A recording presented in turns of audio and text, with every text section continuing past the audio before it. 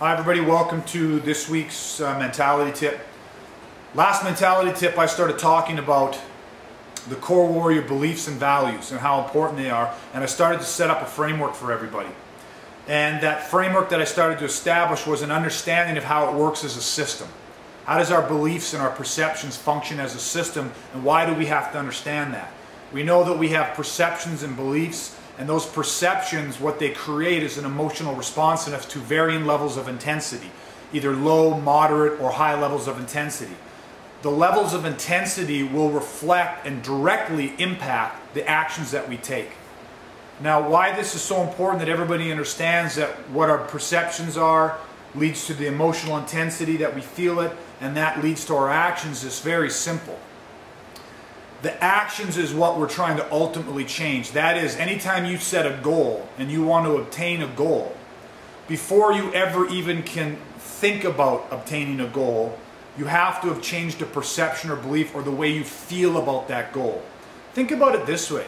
You've ever looked back in your life, if you can reflect for a second and think about something that you've wanted to obtain, a goal, whether it was a type of vehicle you wanted to own, a certain job you wanted to get, a standard of living you wanted to obtain to, losing 10 pounds, whatever it is. Anytime you've ever set a goal, the only thing that allowed you to obtain that goal is that your perceptions or your beliefs, basically remember, what does our body do? It thinks, it sees something and it asks itself a very powerful question. What does this mean to me? How is this going to affect me? And what happens is you either start attaching a lot of pain or pleasure to the ultimate achievement of that goal. I want to make more money. Oh man, I'd have to get a second job. I'd have to work longer hours of this. All of these things put so much pain attached to that you never take the action. That pain creates feelings, very intense feelings. That's uncomfortable. I don't want to work extra hours. I don't want to do this. I don't want to do that. And you know what? Then you probably never, I know for a fact, you never obtain that goal. If you set the goal of saying, I want to make more money, or I want to do this, and all of a sudden, and you started thinking about the things that you could do with the money. Man, I start working an extra couple hours, work overtime 2 or 3 times a week, picking up extra money in the paycheck. I can buy this new quad, I can go on this trip, I can do this, I can do that. All of a sudden you started attaching a lot of pleasurable emotions to it, and I guarantee you those immense, powerful, positive emotions allowed you to perform the action, to make the sacrifice, work the extra hours, because you had a positive outlook on that. And of course, then ultimately you obtain the goal and you know, get the results of that, whether it's the new toy or whether it's the vacation or whether it's just having more money in the bank, a bigger house, whatever it is. This is the way it works. This is how we function as human beings.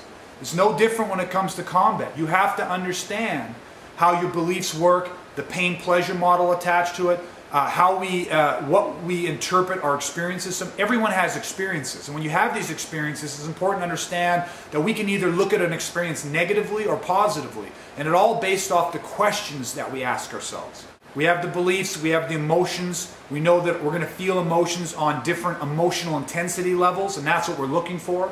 The things that are going to benefit us, the beliefs that we want to have, you want to take them beyond question. Having said this, when we have this emotional certainty, and we've taken it to that level, there's one other aspect that I want you to understand, and that is that within our beliefs, we are going to have beliefs that fall into one of 3 categories. They're either going to be specific beliefs, global beliefs, or they're going to be identity beliefs.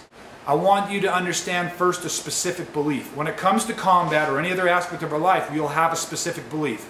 Take, for example, John Smith. It's a guy that we know. He's a great guy. We've known him for years. We know that we're really close friends, and he has our best interest at heart. Well, one day we have an argument. Words are said, actions are taken. You know what I mean? And at the end of the day, though, my specific belief allows me to go, listen, at the core of it all, this guy's got my back. He's a great friend of mine. It doesn't change how I feel about him. It doesn't change the action in the way that I treat him, and our friendship is able to continue on. Because I had a specific belief that I had a tremendous amount of emotional certainty about. I just know this guy ultimately has my back. That's a specific belief. Now, my specific belief about John Smith doesn't necessarily reflect how I feel about people in general. Because people in general, they're backstabbing mother effers. You know what I mean? It's like these are the people that you give them half a chance and they'll rob you blind. Okay, now all of a sudden what you're seeing is an example of a global belief, how I feel about people in general. Okay? An identity belief goes to how I feel about myself personally. And here's one of the easiest ways to figure out and get a feel for an identity belief. Stand in front of a mirror, stand up in front of a group of people, and as you stand up in front of these people, say, I'd like to have everyone's attention. I thought you all just needed to know that I am one of the best looking people you're ever going to meet on the entire planet. I mean, look at me, I'm amazing. The second that you say that, you're either going to burst out laughing, you won't even get through that because you're going to start laughing, or you're going to, I know some of you guys watch, you're going to sit there going, you couldn't have said a truer statement. He's obviously talking about me right now. Okay, that is an identity belief. Do you think you're good looking? Do you think you're good with money? Do you think you're funny? Do you think you're, you know what I mean, a strong alpha male? Do you think that, you know, you're a moron? Whatever it is, we have all developed these identity beliefs over the years. A lot of our identity beliefs can be very limiting. They can be disempowering. A lot of them can be very empowering. It is important when you start going through, because after this segment I'm going to start going in and bringing up a lot of the actual core warrior beliefs and values. It's important that you're able to look at a belief when I'm talking about it and then be able to decipher whether it is a specific belief, a global belief, or an identity belief. A lot of times you will have a specific or a global belief about combat that you go, man, I really believe that, Greg. That is absolutely true. But what will happen is all of a sudden you'll look at your identity belief and how this specific or global belief, what it actually means to you in terms of your capability to execute on that, and you can have a conflict there. So just because you believe something globally that is absolutely true about combat, you may have a limiting identity belief that stops you or prevents you from really being able to functionalize that and actualize it in an actual fight, combat, or in some other aspect of your life. So does everybody follow me on the importance of being able to identify specific global and identity beliefs? Okay, the thing that I want to leave you with in this mentality tip, I just want you to really get your head around that. We have the perceptions, which leads to our feelings with the different emotional intensities, which ultimately determine our actions, and we want to increase the standard of action. We want to live a life of conviction. We understand that the 3 different levels of emotional intensity, but we also, with our beliefs, have 3 different types of belief: specific, global, and identity. So on your chart now, underneath your beliefs, draw a line underneath the beliefs, the 3 different emotional intensities, write specific, global, and identity. Because as we go through our beliefs, I want you to identify whether it's a specific, global, or identity belief. And then we're going to be able to take you through that and write that out. What I want to leave you today is what I call the absolute beginning. This is much more of a global belief, and you'll understand because each individual, you will have an identity belief about this, what you believe about it. But here's a global belief. There's a global belief, and this is the absolute beginning. Warriors are not born warriors. They are trained, nurtured, and developed week by week, day by day, month by month, and year by year, both skill and knowledge passed down from warrior to warrior. That is an absolute true statement that I believe to the level of absolute conviction. Nobody comes out of the womb with an innate sense of how to use a knife or how to relay destructiveness through predatory violence, through gouging eyes, headbutt, knee, and elbow. We're not born that way. There is not the hand of God or some DNA within us that we're preordained to be predisposed to being great warriors. It doesn't work that way.